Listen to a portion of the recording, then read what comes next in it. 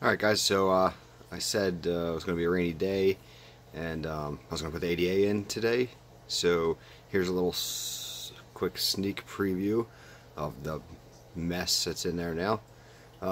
What I did was I did a water change, maybe a 20% stop. That was just enough to get my arms in there to pull the plants out.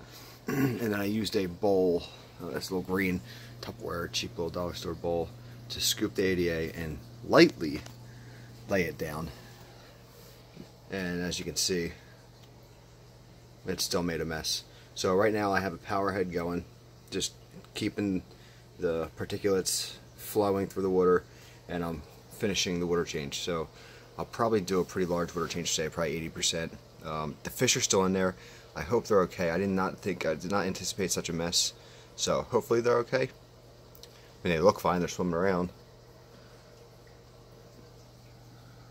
They're moving around okay.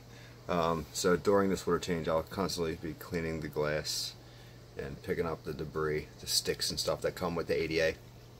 So hopefully tomorrow should see a big difference with this tank. Hopefully. I mean, it'll be done in a couple hours, but hopefully it looks good. Maybe I'll actually try escape.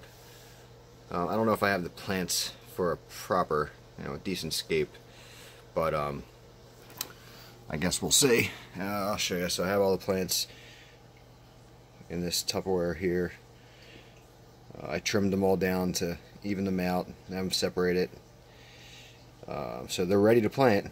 Just once I get this water down, we'll see what happens. So alright guys, that's about it. Just a little sneak preview, and I will do another video either tomorrow or Sunday showing you how this tank looks. Probably Sunday. I'm assuming it's going to take a little bit for this, even after the water change, for this cloudiness to go away, but we'll see. I'm assuming I'll probably also have to clean both filters tomorrow or Sunday morning, so we'll see, just to get this crud off the. So I'm sure that the actual scrubber pads will be nasty, so if the least I'll have to do is replace the scrubber pads. So alright guys, that's what I have for you now, and I'll give you an update either tomorrow or Sunday.